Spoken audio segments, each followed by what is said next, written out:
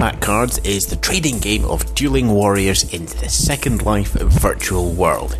Each game is a one-on-one battle where each player starts with 100 health points and your aim is to reduce your opponent to 0. Combat Cards is played over an unlimited number of rounds. In each round, each player plays a card which might attack your opponent or defend yourself. Let's take a look at a card. Each card has numbers on the left which determines its effects. If a white number is a red blood drop, it's an attack value. Numbers in blue shields are blocks. These reduce the values of effects in the same location of your opponent's card. 3 locations that you can attack and defend: high, middle, and low. Ideally, you want to block your opponent's effects without having your card's effects blocked.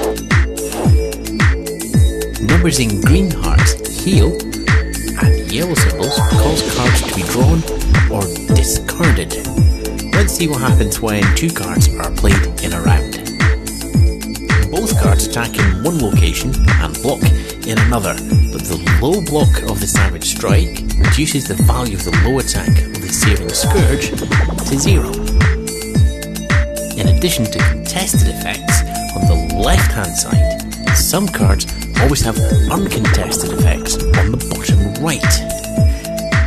These effects always occur, but they are often negative. The black number on the blood drop symbol on the bottom right of the Santa Sleigh card indicates that you lose health every time the card is played.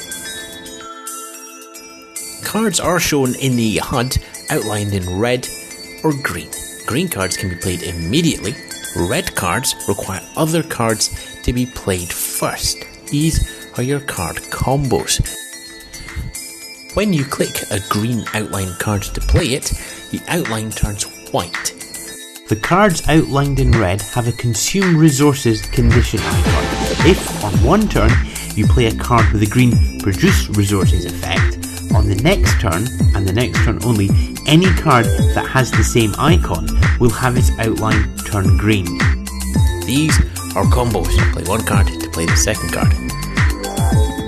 They can do much greater damage to your opponent, but the drawbacks are that you need time to set them up and they can be anticipated by your opponent.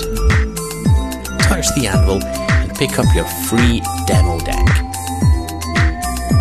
To begin a fight, wear it by right-clicking on it in your inventory.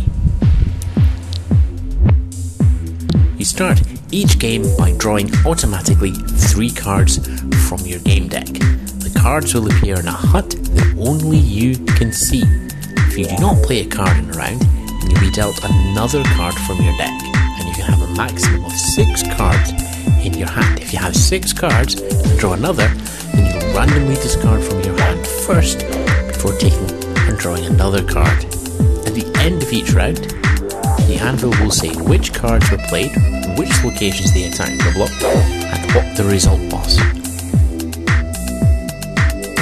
By watching the results, you can learn what cards your opponent has, what combos they have, and you'll be able to anticipate this and block their attacks. And by anticipating their combos, you'll be able to play attacks that they can't block. That's all you need to know to play combat cards. Now, get fighting.